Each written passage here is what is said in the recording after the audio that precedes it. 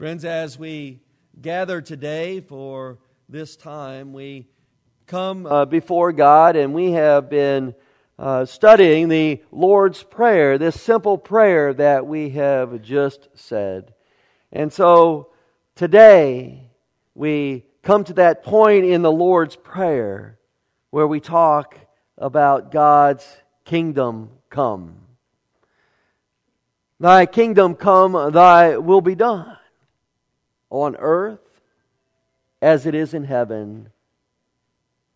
Simple words. But what did they mean for the disciples, and what do they mean for us today? Thy kingdom come, thy will be done on earth as it is in heaven. We find the Lord's Prayer in a couple of places in our Bible. We find it in the Sermon on the Mount in Matthew chapter 6, and we also find it in Luke chapter 11. But today our focus is on kingdom. The kingdom of heaven is like Jesus says.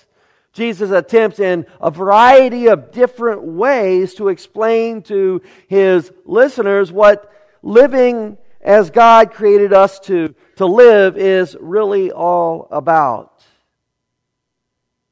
Having been under the constraints of the Roman system for so long, it was difficult for most folks to even begin to grasp what it would mean to truly believe in an alternative system. A system in which God and not Caesar was the head. Living in a culture of political domination and a society made up largely of those that are not committed to Christians, I believe that Christ's alternative vision of the world is just as relevant today as it was more than 2,000 years ago. And one of the difficulties that we contemporary Christians face today is that over the course of the 200 years or so in America, the church has become institutionalized and entrenched, if you will. The American way of life has somehow taken over the church. And it's moved us away, I believe, from the simple message of Jesus, which was to love God and love your neighbor and to go and make disciples. Instead of working for the kingdom of God, working to change the world, we've been much more content to work on our personal salvation and pray that God would sort of take care of the rest. Friends, this may not, or this may be new to you, but the gospel of Jesus Christ is not about saving individual souls. It's not about getting souls into heaven. For most Christians, knowledge of personal salvation is the ultimate goal, right? The ability to answer in the affirmative that question that some may ask you, are you saved? Well, friends, that can mean different things to different people. Folks, I believe that we've been asking the wrong question for too long. The question isn't whether or not you've been saved, but rather, what are you doing now? What are you doing now with the knowledge that God's free gift of grace has been given to you? How has your life changed because of that knowledge? See, salvation is not a one-time event, but rather it's a lifelong process of growing into the knowledge and the love of God. And I believe that Jesus knew that. He understood that. In His parables, He speaks not of personal salvation, not individualism, but rather He speaks about the transformation of the world as the people knew and as they lived it.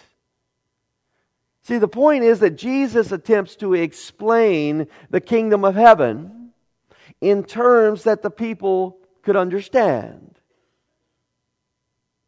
And in His explanations, He's not speaking about some whimsical heaven, some otherworldly heaven. Rather, he speaks about an earthly heaven. A heaven in which the world is transformed back into what God intended it to be. As the Apostle Paul would say, it's a new creation. And that's the good news that Jesus brings. The good news that God's kingdom is near. Near enough to embrace. Near enough that we can sense it. Work together to see that it comes into being. This is why he says that the disciples should pray, Thy kingdom come, Thy will be done on earth as it is in heaven.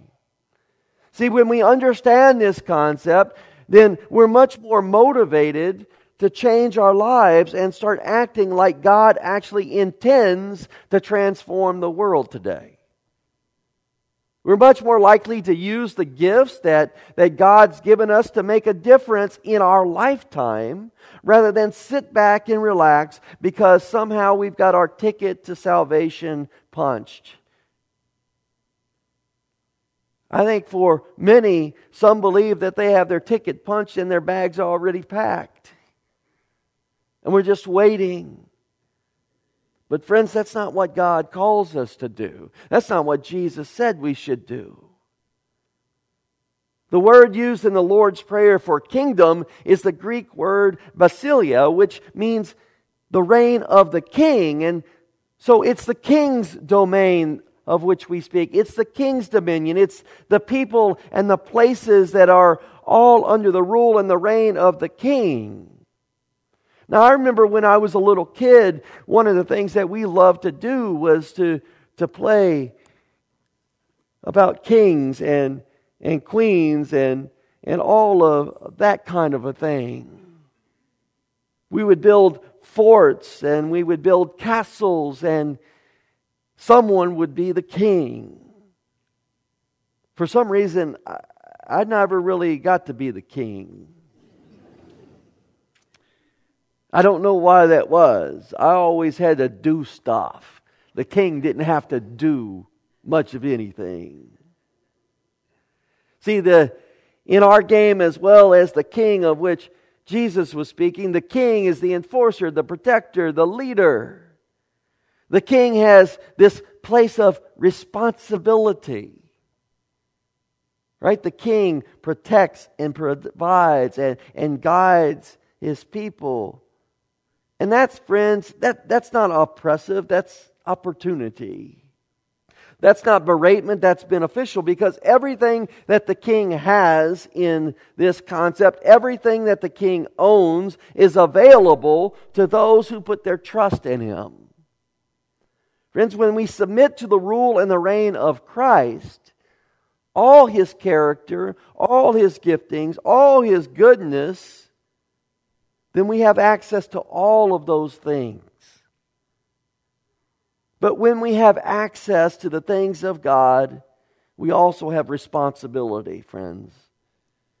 We come before Him, we receive these things, but He asks us to go and to do. To make a difference in His world, in this world. We know from our experiences, right, that a kingdom can go bad, don't we?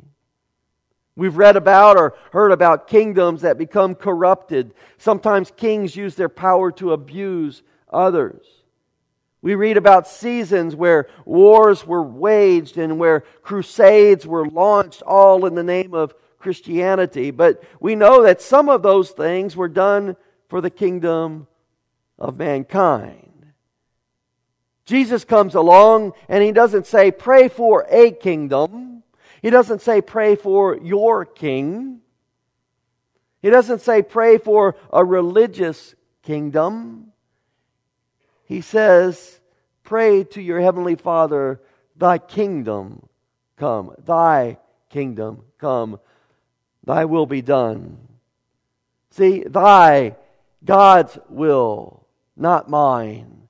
When we say thy, we recognize that we are below someone. We are not on the top. We are the doers and not the ones sitting on the throne. Thy kingdom, His establishment, His rule, His grace on earth. Come to be present, to happen. God's will, not ours. God's will, not ours. Be done. To be accomplished, finished, completed. May God's kingdom come on earth. May God's kingdom break into now and give us a glimpse of what it's like in heaven. The tone, the tenor in the Greek language is a tone of resolution, of resolve, of putting your foot down and making a declaration saying, come kingdom, come will of God, come heaven moments to earth even now, friends. It's a declaration. Now, the fact is that we're taught to pray for the will of God and the kingdom of God to come because for many people and places today, friends, it's not. It's not. It doesn't rain, and so we pray for those things, and God looks and He sees divisiveness today, and He sees disrespect, and God sees apathy, and sees murder, and He sees abuse, and He sees all these things. And God says, these things are not my will.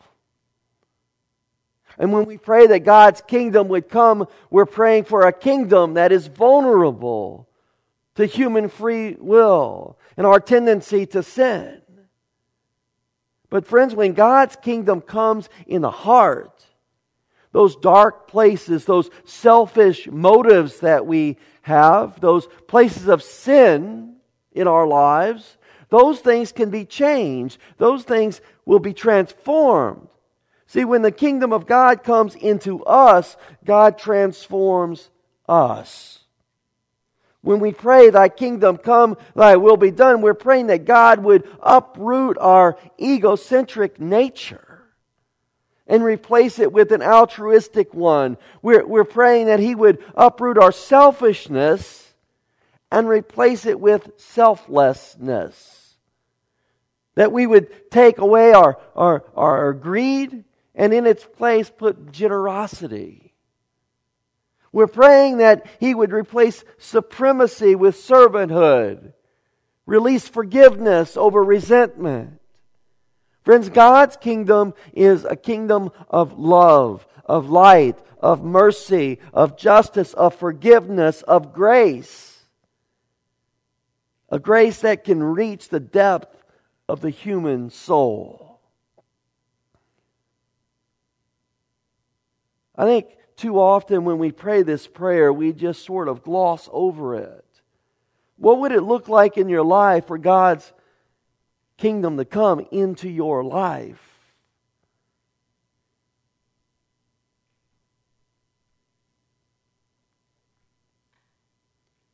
What would it look like for God to break into your life today, friends?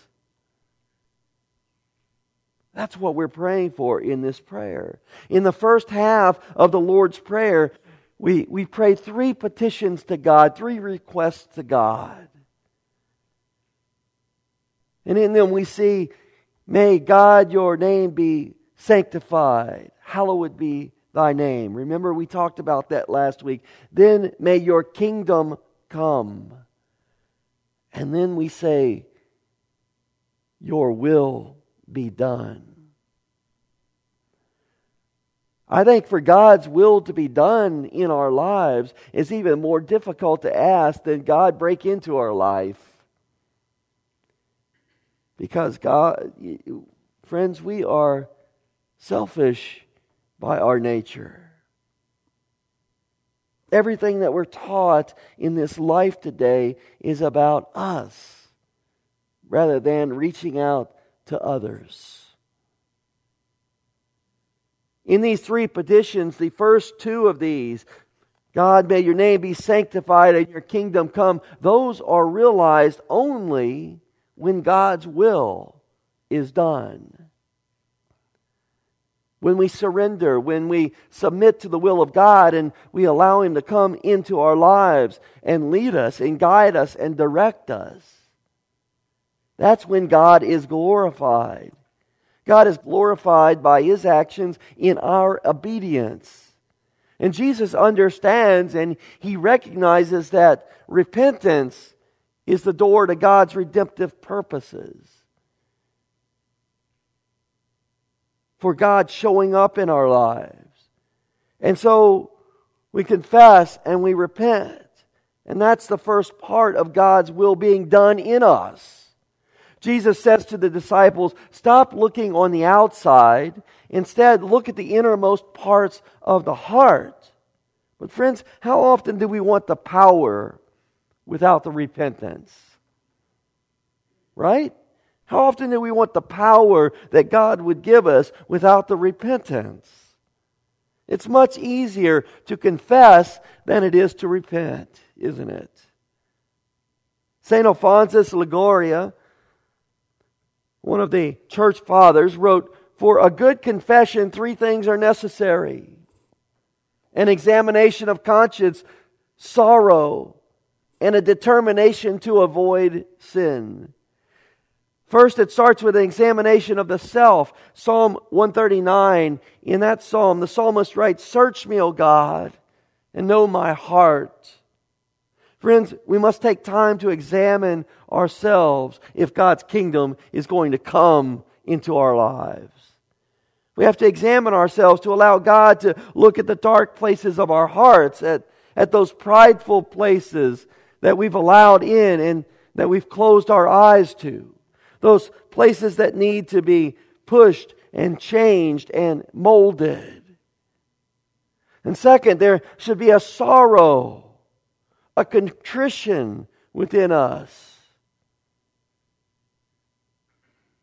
Our brokenness, friends, is the beginning of God's grace. Psalm 51:17 reads, "The sacrifices of God are a broken spirit, a broken and contrite heart." The Puritans in early America used to call this the gift of tears. The gift of tears. They saw this as a gift because it was a sign that their conscience was working when they had repented, when they were aware of their sin. I think for many of us, we need this gift of tears.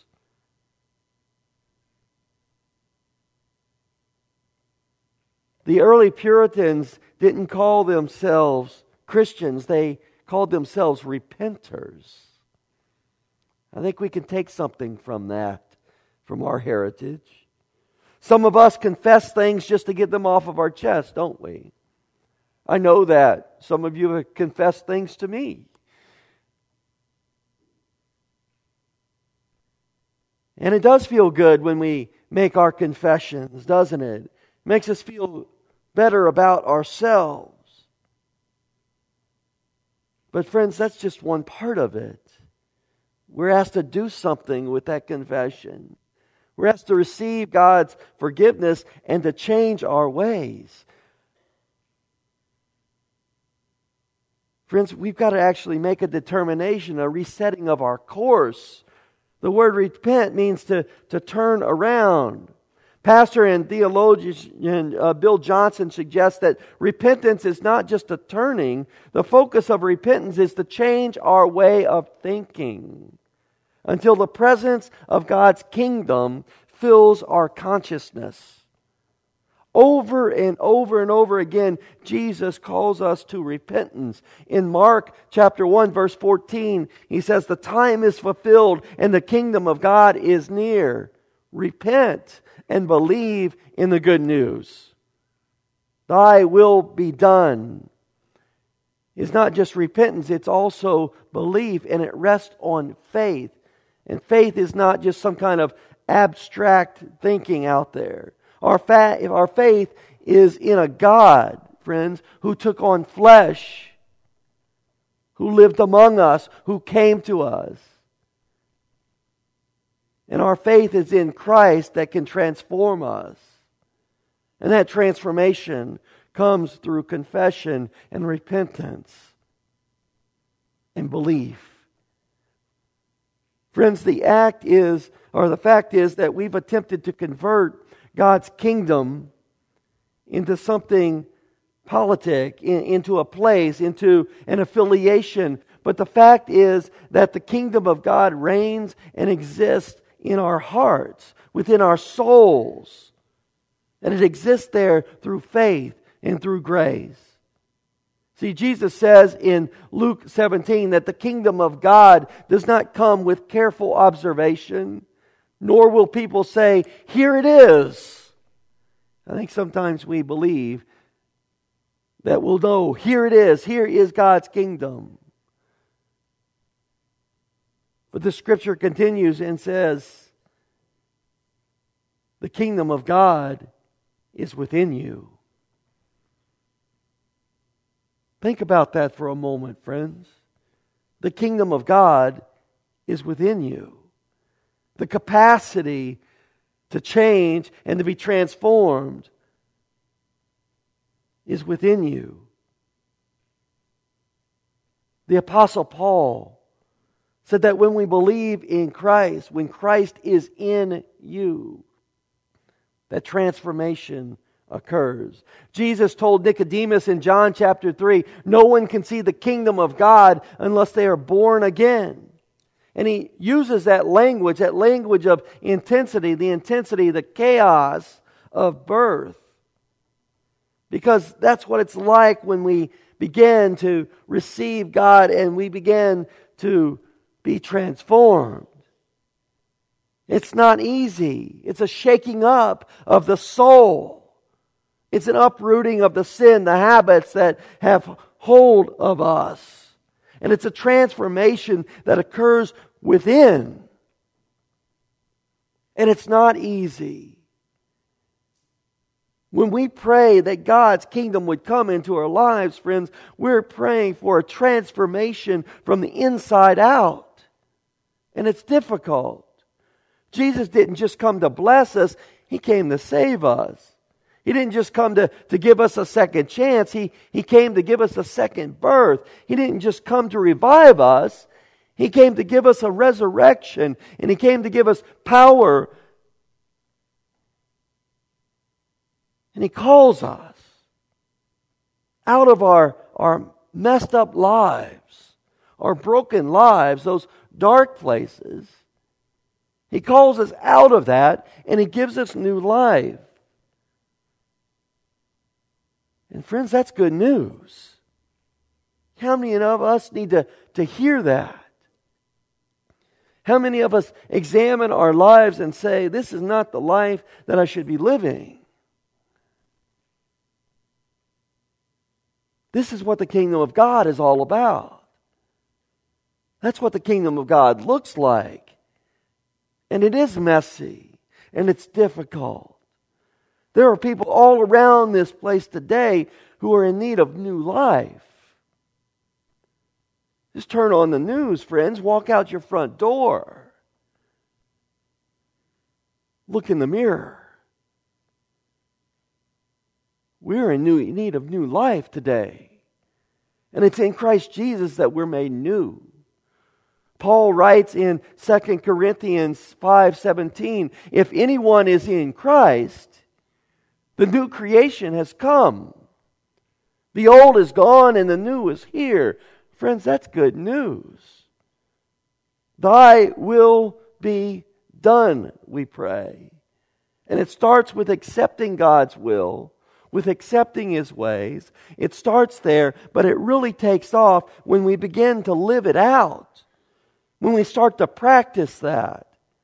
In verse 20, just 3 verses later, the Apostle Paul continues, we are therefore Christ's ambassadors, as though God were making His appeal through us. Friends, God is making His appeal through us. What are we doing to help to bring forth the transformation of the world today? When we are born of a new kingdom, we become a sent people. We become ambassadors. We have access to all of the kingdom of God. But friends, with that comes responsibility. We're not supposed to just sit on a throne as though we were God. We're to go as servants of God so that others can come to know God's kingdom in their life.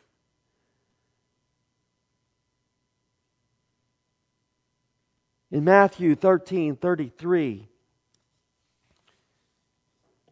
Matthew writes, "The kingdom of heaven is like yeast that a woman took and mixed into about 60 pounds of flour until it worked all through the dough." Again, Jesus trying to explain what this kingdom, this transformation of life is like.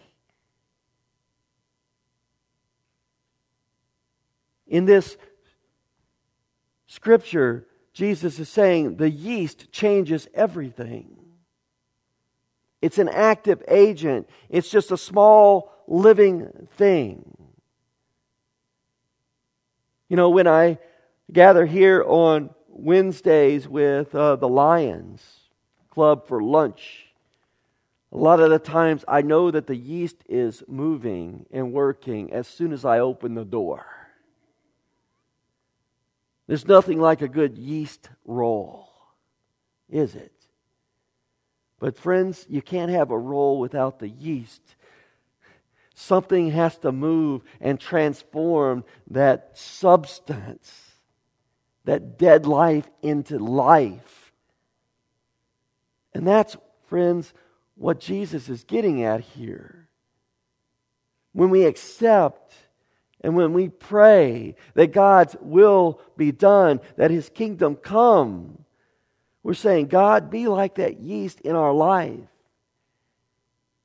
Bring new life to us. And here's the thing about yeast as well. It doesn't do anything unless things begin to heat up.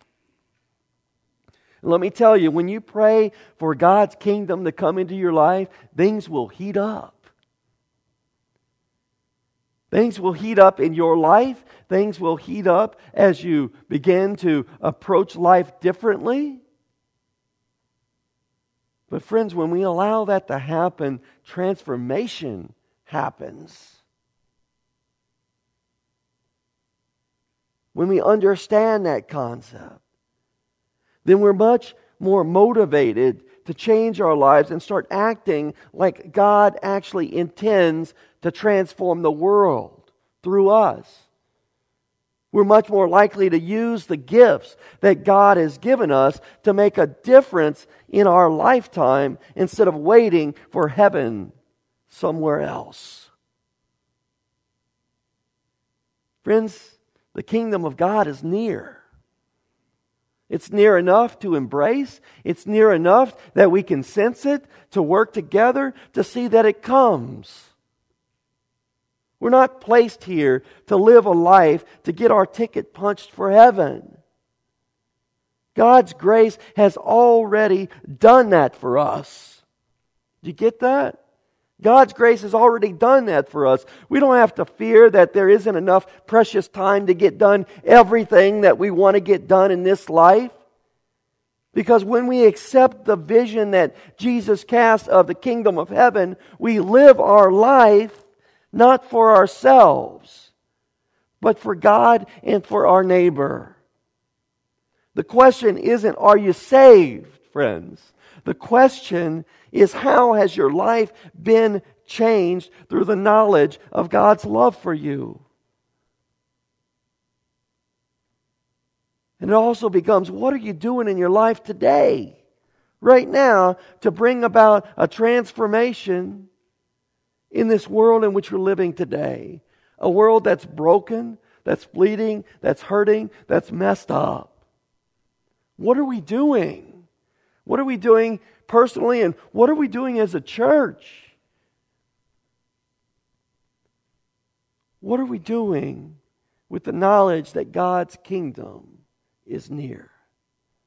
I ask you to consider how the world would be different if we started living our life for God rather than for ourselves. And what might it be like if we invited others to do the same?